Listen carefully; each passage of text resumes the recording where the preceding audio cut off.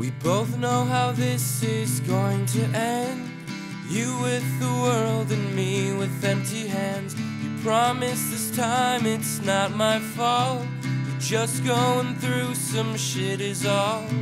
But I remember sitting on my front porch in the middle of the night, staring up at the sky, wanting absolutely nothing more than wanting to feel alright again. I heard the government was trying to keep you locked up in my head. Said the paranoid schizophrenic who was heartbroken and sad.